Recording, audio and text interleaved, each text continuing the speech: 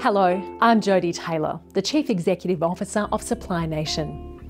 I'd like to begin by acknowledging the traditional custodians on the various lands on which we gather across this beautiful country, and I pay my deep respect to elders past, present and emerging.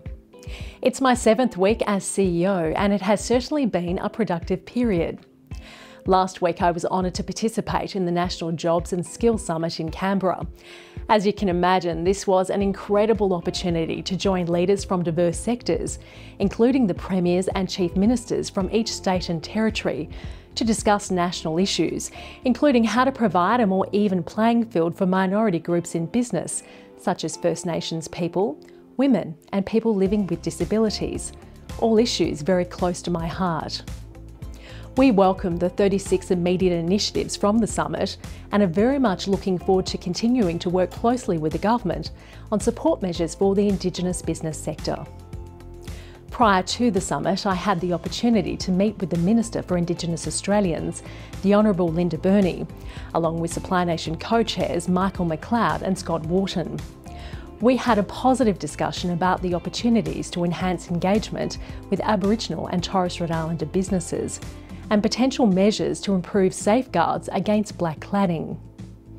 Supply Nation has a world-leading 5-step verification process and provides peace of mind that the businesses on Indigenous Business Direct are truly Indigenous owned. However, we have long advocated the benefits of amendments to the federal government's Indigenous procurement policy to align with our certification standard, which is 51% or more Indigenous owned, managed and controlled. This of course adds yet another safeguard towards reducing the potential for black cladding to occur, a practice which effectively dilutes the integrity of the Indigenous business sector.